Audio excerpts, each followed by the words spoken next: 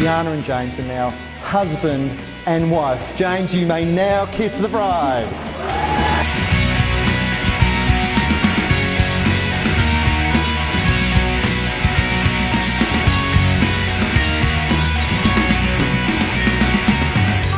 Tiana here, welcome back to our channel, Hickmott Life. We're currently on round 2 of Clomid. I've just finished my last set of tablets. I was hoping to do a couple more check-ins for you guys, but to be honest, I just really haven't felt well this round. If you didn't see our trying to conceive video number 1, the clomiphene didn't work, or the Clomid didn't work for us. I didn't ovulate, which got me really upset because I just have ovulated every other time on that dosage. So I was actually really shocked that I didn't ovulate. I just didn't expect it at all. I decided to do round 2 of Clomid. I've done a double dose of 100 milligrams now, and hoping that that will get me ovulating. So because my doctor, he had said to me that he didn't think I would ovulate. He's like, you're definitely not gonna, you haven't ovulated. We did a progesterone test to check that. So just start the Clomid whenever you're not likely to get a period, because mine are so irregular, like once every 6 months or something. So yeah, so I decided to start the Clomid on a day that just suited for appointments, like getting my 10-day scan and everything like that.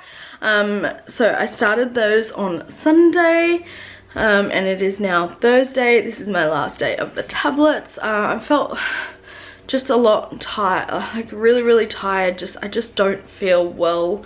Also getting like hot flushes all the time, moody, and a lot of hormonal acne. I've covered up with tons of makeup, so you can't really see it, but my skin's really bad right now because of the hormones.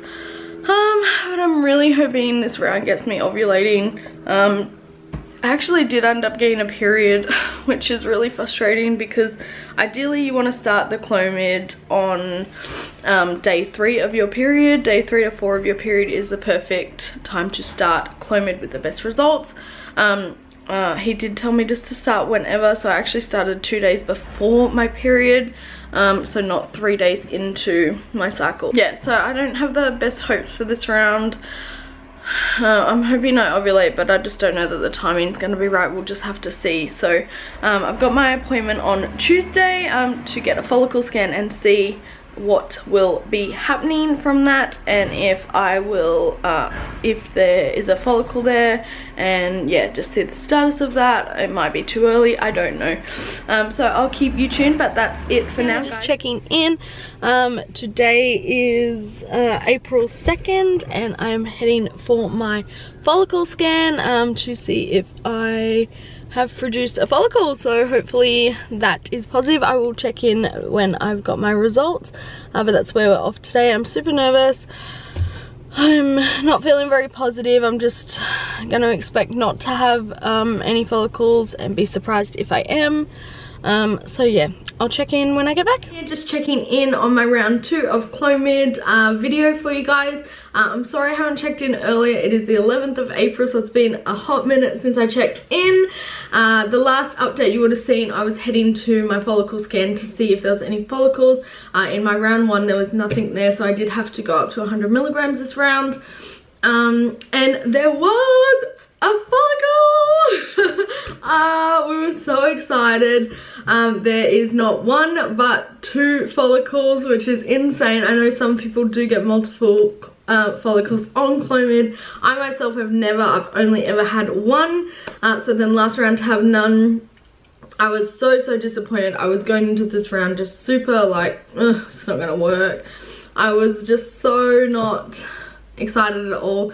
And because then once I did start the Clomid, I actually got a period, and it was kind of like the wrong days to be starting Clomid. But anyway, it worked. I have 2 follicles. They were at an average size, but it was still early in my cycle because I ended up getting that period. So he said, you've got a big baby dance window, so take advantage of it.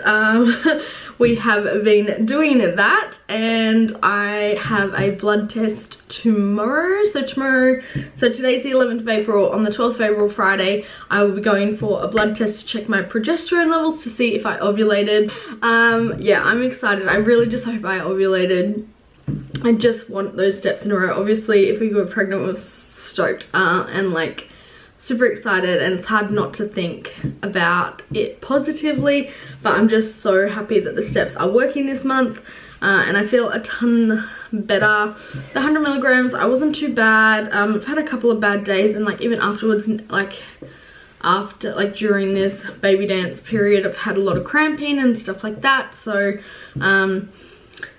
yeah, I'm excited, guys. I'm so excited. I really hope that I ovulate this round, and then that way all the ducks in a row, and it's just getting the timing right and waiting to get pregnant. So and yeah, at this stage I won't have to go up to 150 milligrams. If this doesn't work and I don't ovulate, I'll speak to my doctor and see what he thinks, but I think we'd just do 100 again, but we will see. So I just wanted to let you guys know that's what's been happening.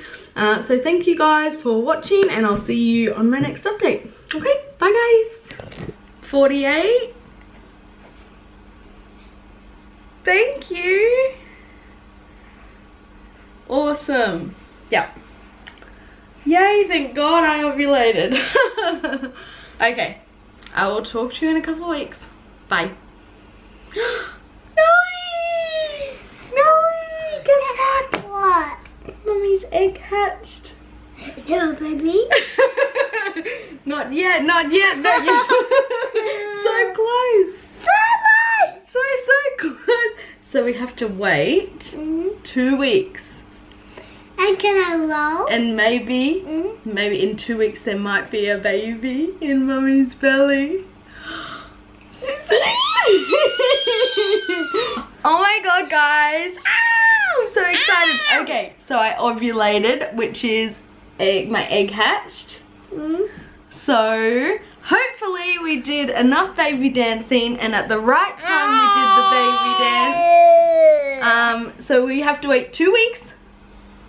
Show them 2 weeks, and either I'll get a period or I'll get a baby.